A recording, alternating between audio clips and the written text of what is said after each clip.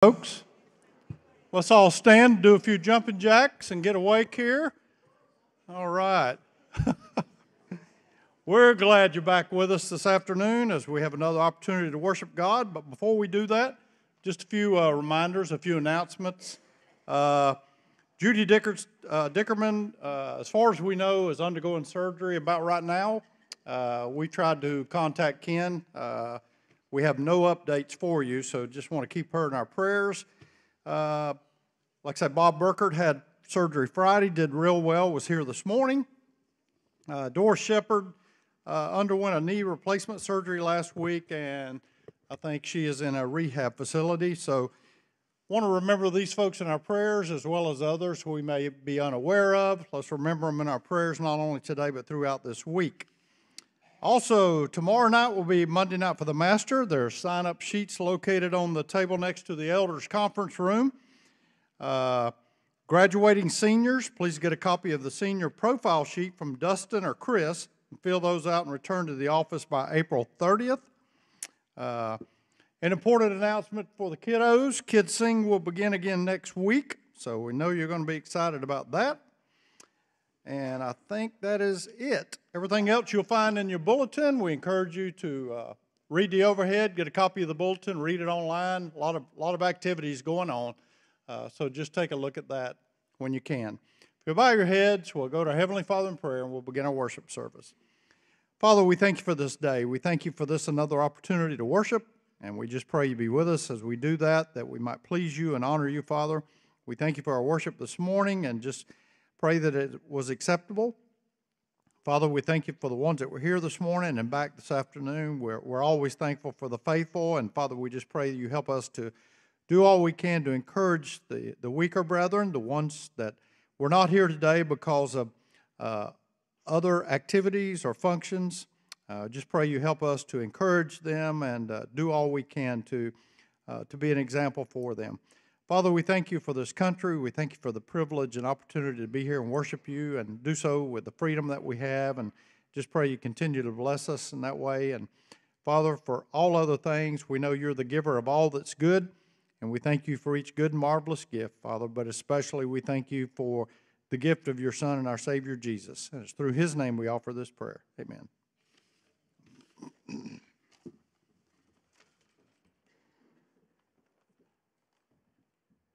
It is so great to be here today. Let's rejoice in the Lord. We'll sing Philippians 4:4 to open us up. Okay? Rejoice in the Lord always. Rejoice in the Lord always, and again I say rejoice. Rejoice in the Lord always, and again I say rejoice. Rejoice, rejoice, and again I say rejoice. Rejoice in the Lord always, and again I say rejoice. Holy, holy, holy.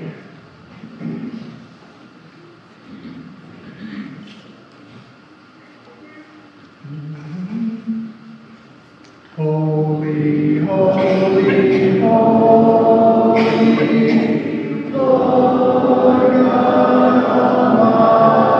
Almighty, early in the morning, our song shall rise to thee. Holy, holy, holy, merciful and mighty, God in three persons, blessed Trinity. Holy, holy.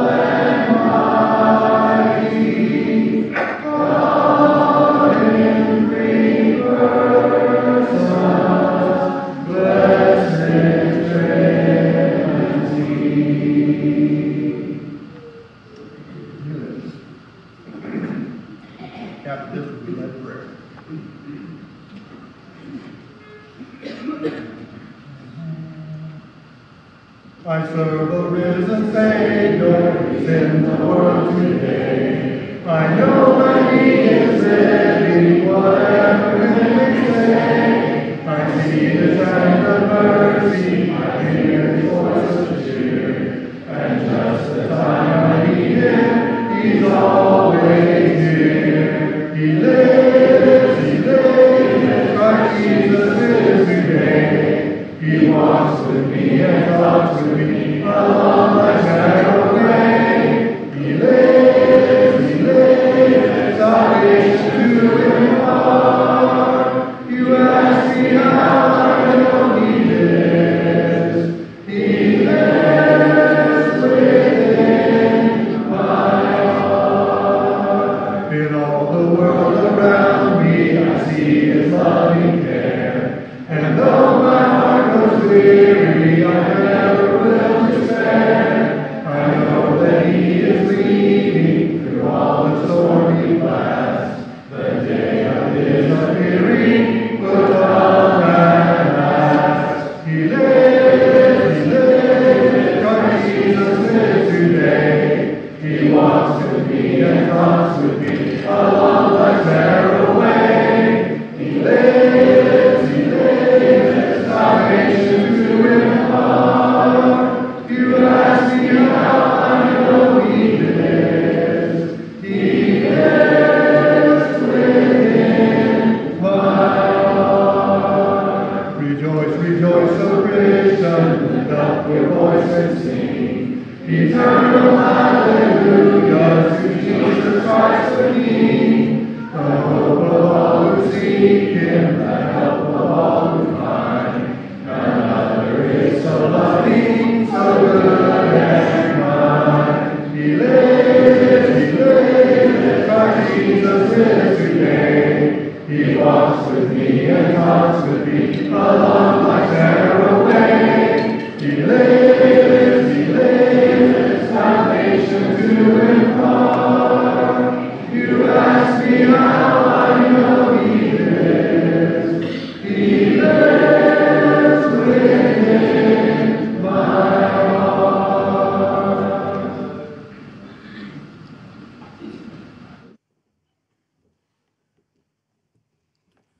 Bow with me. Most kind and gracious Heavenly Father, we come before thy throne of grace. We thank thee, O Lord, for allowing us to live to see another beautiful Lord's Day, of which we may be able to come together once more and worship you in the spirit and truth, for you are worthy of all praise and worship. We thank thee, O God, for the health which we enjoy.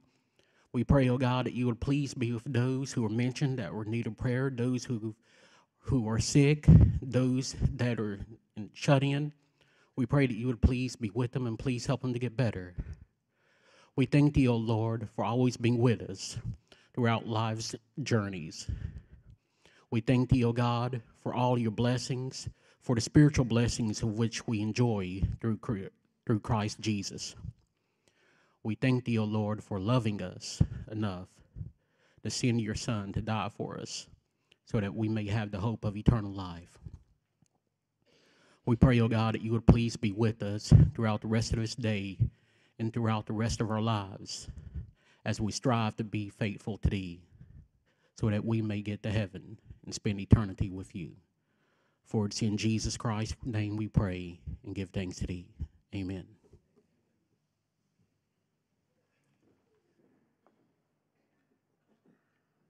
How shall the young secure their hearts? Let's stand as we sing this.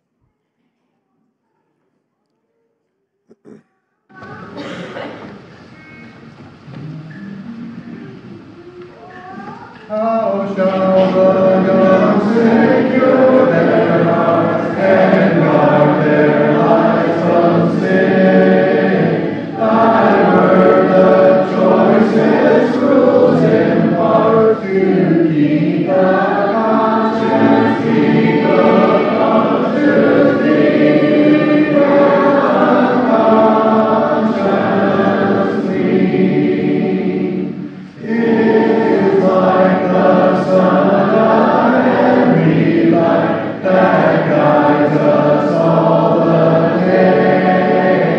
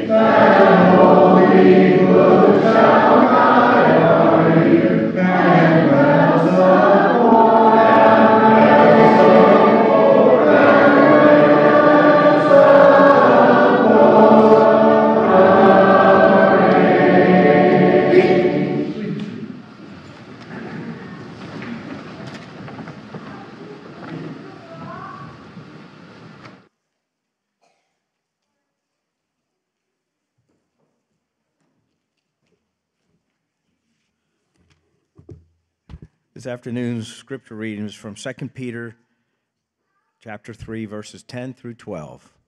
2 Peter chapter 3, verses 10 through 12. But the day of the Lord will come as a thief of the night, in which the heavens will pass away with great noise, and the elements will melt with fervent heat. Both the earth and the works that are in it will be burned up. Therefore, since all these things will be dissolved, what manner of persons ought you to be in the holy conduct and godliness, looking for and hastening the coming of the day of the Lord, because of which the heavens will be dissolved, being on fire, and the elements will melt with fervent heat.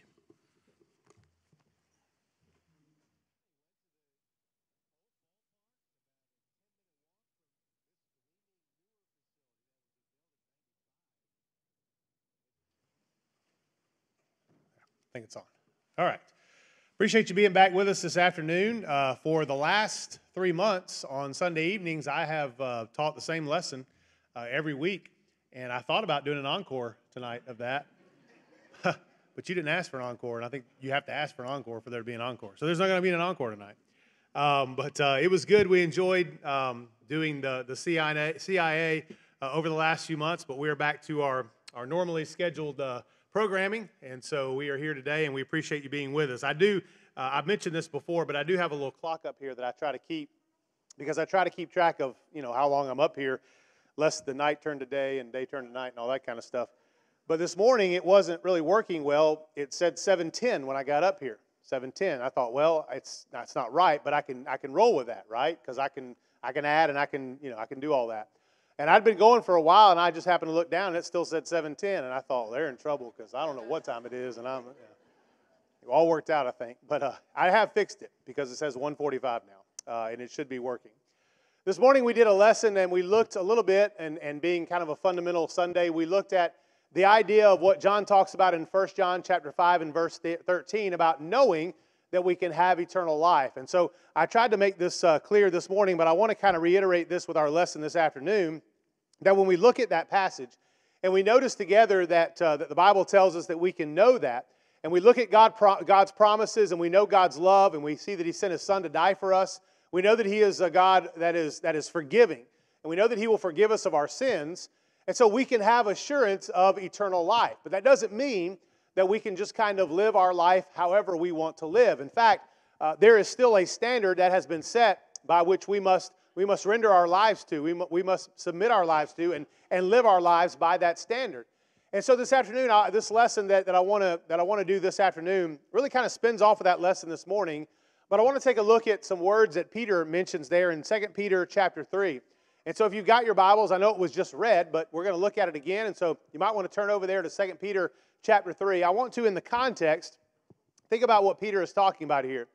Just a little bit earlier within that chapter, Peter talks about what he refers to as scoffers. In other words, there are those who will doubt God's word. We talked this morning about the idea of faith and what faith is, and faith is really a wholehearted trust in God, right? That you put your trust in God. So if God says that He's going to do something, or if God says something is going to happen, you believe it. You trust that that's what's going to take place. You trust that that is what is going to happen. Well, Jesus had talked about coming again, His second coming, and we know that. We've talked about that ourselves, and we look forward to that day. Well, during this particular time, there were those who were mentioned by Peter as being scoffers, those who doubted the second coming of Christ. And they used that as ammunition against Christians. They used that to try to create doubt in their minds. Now, I will say this to you, that the idea of creating doubt is as old as really the world that we live in. You can go all the way back to Genesis chapter 3. And you can look at the interaction between Eve and Satan. And if you notice, one of the things that Satan tries to do in the very beginning, in the very first temptation with mankind, is that he does his best to create doubt, doesn't he? Did God really say that you would die if you ate of that particular tree? Is that really what God said? Think about it. And so Satan is trying his best to create doubt. And even in this particular time in which Peter writes these things, there were those individuals who were trying to create doubt in the minds of Christians. Again, what we talked about this morning. There is doubt sometimes that creeps into our mind. Does God really mean what He says? Is God really going to do all the things that He said that He was going to do? Will God really forgive me of my sins and cleanse me from all unrighteousness if I confess those things to Him? And so there were those scoffers. There were those who were trying to create doubt in the minds of Christians. Where is this coming of the Lord that you talk about? You talk about the Lord coming back again, but we haven't seen Him. You know, you talk about this over and over again, and since the Lord left this earth, well, He hasn't come back yet. And why is that? And so he talks about those individuals, and he wants to address that with these Christians because he doesn't want that doubt to creep into their mind to where they don't believe God and what God was saying. So notice what he says on account of that, and this is in 2 Peter chapter 3. Notice verse 8. But do not let this one fact escape your notice, beloved, that with the Lord 1 day is like 1,000 years, and 1,000 years like 1 day. The Lord is not slow about His promise. In other words, if God makes a promise, He's going to keep it. Now, have you ever had somebody who made a promise to you where they said they're going to do something, and when you ask them about it, you think in your mind they're probably not going to do what they said they're going to do, and they make excuses? Well, you know, I'm going to do it. I'm going to do it. I promise. I just have to wait until this happens, or I have to wait until that happens, or you know, it's going to be next week, or it'll be next month. And they continue to do that, and they continue to put you off to the point where you feel like they're just not going to do what they said they're going to do. I might as well not even count on this, right? Well, we think about that, but that's not the case with God, and that's what Peter is saying here. The Lord is not slow. In other words, God is not waiting around. He's not him-hawing around thinking, well, I just need to delay this because I'm not really going to do what I said I'm going to do, so I'll just kind of keep putting this off because I'm never going to do what I intend to do. That's not who God is. As we talked about this morning, God is the kind of God that if He says He's going to do something, if He makes a promise, He's going to keep that promise. God cannot lie. It is impossible for Him to lie. And so Peter says that's not what God is doing. The Lord is not slow about His promise, as some count slowness, but here's what's going on, he says, but is patient towards you. Some versions say long-suffering towards you. We talked about this morning the long-suffering of God.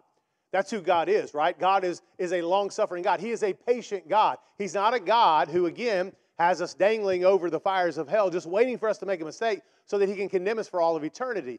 God is patient with mankind.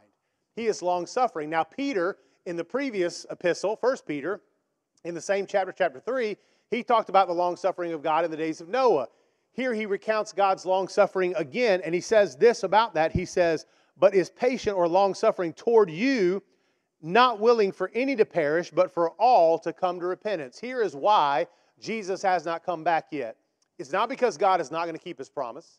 It's not because God is slow to keep His promises. In other words, yeah, He eventually does it, but boy, it takes Him a while.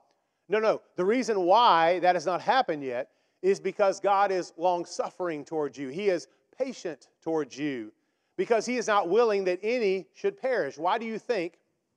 Now, if God, you go back to the days of Noah, if God had wanted to, could God have made the boat for Noah? He could have, right? And if God had made the boat for Noah, how long do you think it would have taken God to make that boat? Well, let's think about it in these terms, right? How long did it take God to create the world and everything in it? 6 days, right? So if God can create everything in this world in 6 days, how long do you think it would take God to make a boat? Well, I mean, probably literally a matter of minutes or seconds, right? So we're talking very fast. God could have made the boat, said, all right, Noah, get in there, you and the animals, and literally within an hour's time, the rains could have been falling on the earth, the floods opened from the earth, and all of mankind would have been destroyed. But that's not what God did. Now, part of that was for Noah, for his obedience, right, to test Noah, but also because God, again, was long-suffering. God literally was giving man on earth at that particular time to listen to the message that Noah would preach and to repent. You ever wondered why the ark was so big? People say, well, that's because of all the animals. Well, perhaps so, but also think about this. Could potentially God have created the ark to be that big because maybe perhaps there may have been some who might have answered to the preaching of and responded to the preaching of Noah in a positive way? And maybe God was creating enough room for that to potentially or possibly happen. But nevertheless, God was certainly patient, wasn't he? And it took Noah about 100 years to build that ark. And so God, while the earth was so terrible and horrible, and all the people were only thinking about and dwelling on evil continuously in their mind, God was patient with them. And he gave them extra time to try to give them the opportunity to get it right. That's exactly what God is doing now. And so it's not that God is slow concerning his promises, but rather God is long-suffering. He is patient. He is not willing for any to perish, but he wants everyone to come to repentance. But then he goes into this, in verse 10. But the day of the Lord will come like a thief. In other words, it is going to happen. God is going to keep his promise. And when it comes, you're not going to know when it comes. It will come like a thief. It will come in an hour and a time in which you do not expect. That came directly from our Lord, did it not? Peter would have heard those very words. And he says, in which the heavens will pass away with a roar, and the elements will be destroyed with intense heat, and the earth and its works will be discovered. Now watch verse 11. Since all these things are to be destroyed in this way. In other words, not only is it to happen, but you and I should believe it's going to happen because God said it was going to happen. We trust him, right? Since all of that is going to happen, right? Then he says this, what sort of people ought you to be in holy conduct and godliness? You see, according to Peter, it matters how we live our life, right? Knowing that this is going to happen. Knowing that God said it was going to happen. Knowing that you don't know when it's going to happen, but you know it's going to happen. Knowing that God made a promise, that you know he's going to keep his promises.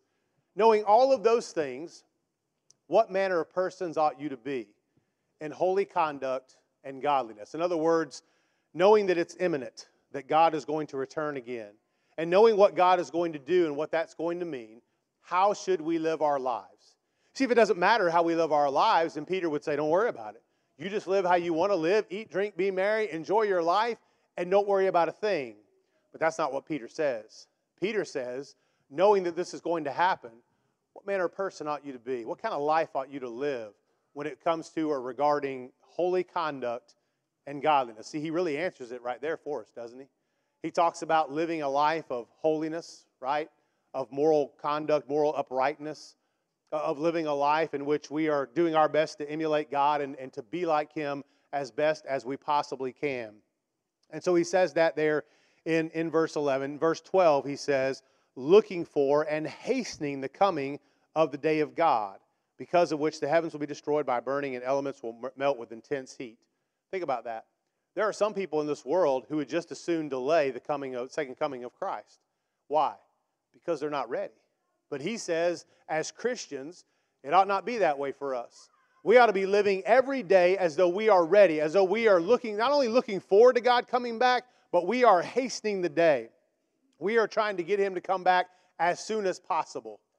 Maybe you've heard people make that or pray that prayer before, where they're praying for the Lord to come back quickly, to come back soon. Perhaps because of the state of the world that we live in, or because they're ready to meet their Lord. They're ready to get out of this world that we live in with all of its troubles and its heartaches and all of those things, and they're ready to be with the Lord for all of eternity.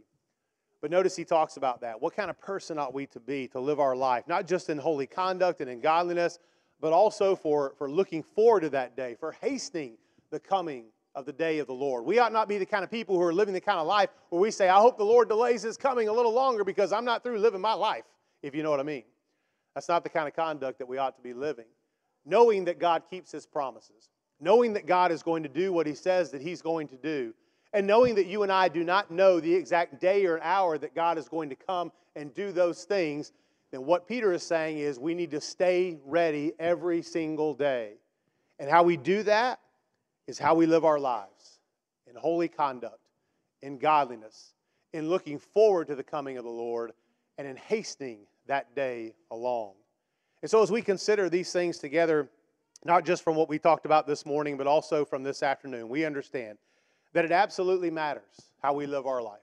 It absolutely matters that we're trying to live our life the way that God would have us to live, that God has set forth for us a standard to live by. Now we know that we're not going to be perfect. We're going to try.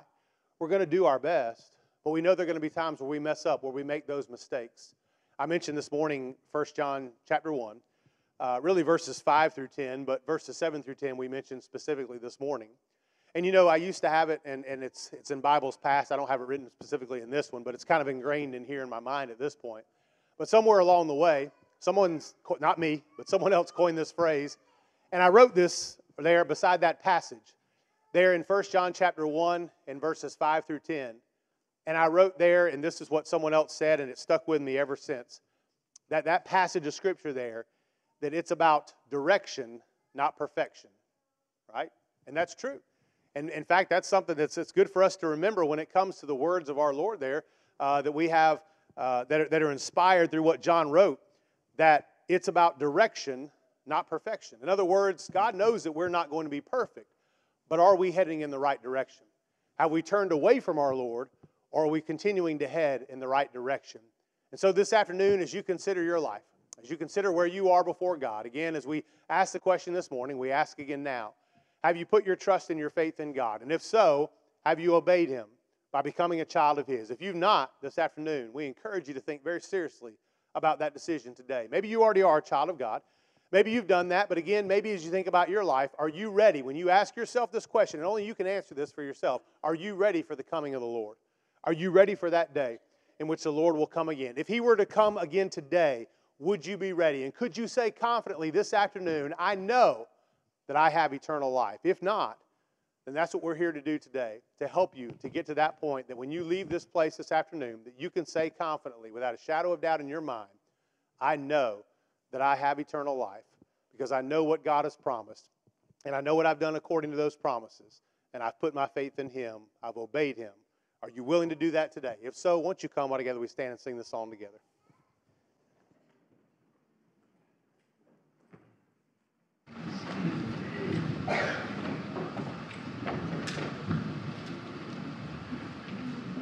There's a great day coming, a great day coming, there's a great day coming by and by, when the saints and the sinners shall be parted right and left. Are you ready for the day to come? Are you ready? Are you ready? Are you ready for the judgment day? Are you ready? Are you ready for the judgment day? There's a bright day coming, a bright day coming, there's a bright day coming by and by. But its brightness shall only come to them that love the Lord. Are you ready for the day to come? Are you ready? Are you ready? Are you ready for the judgment day? Are you ready? Are you ready for the judgment day? There's a sad day coming, a sad day coming, there's a sad day coming by and by, when the sinners shall hear His to depart and love ye not.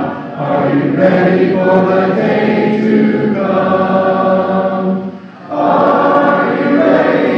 Are you ready? Are you ready for the judgment day? Are you ready? Are you ready for the judgment day? At this time, if you were unable to partake of the Lord's Supper, it's prepared in the elders' conference room, and you can go there as we sing this song to do that. I stand amazed.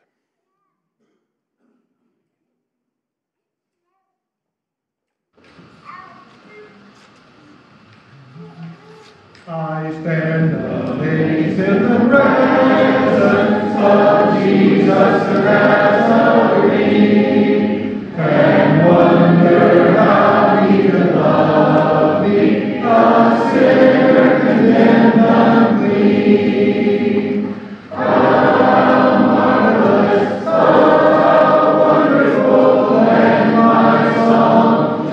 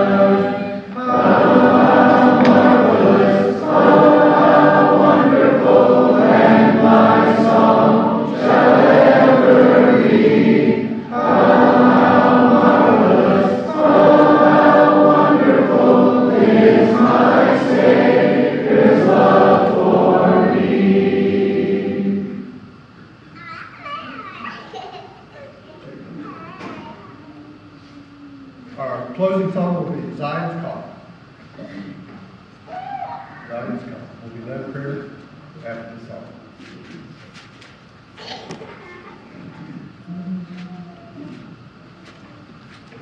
Zion's call sweetly rings over land and sea, bidding us to crowns above. While the light from the throne shines for you and me, let us listen to the call of love. Zion's call is ringing, coming from the throne above. While we hear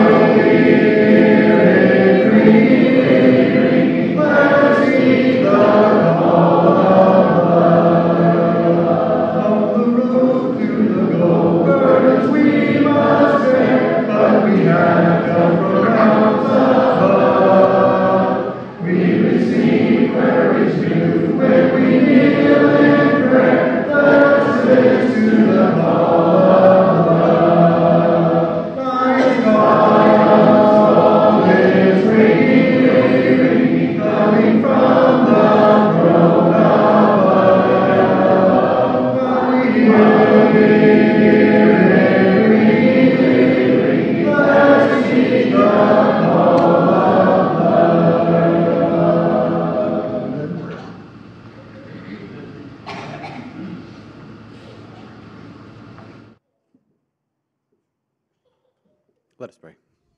Our dear Lord God and Father in heaven, we thank you for once again being able to be together. What a joy it is to share in each other's fellowship and this time of worship and study. Please be with us as we depart. Watch over us. Keep us safe. We pray that you bring us back at the next opportunity. We love you and pray in Jesus' name. Amen.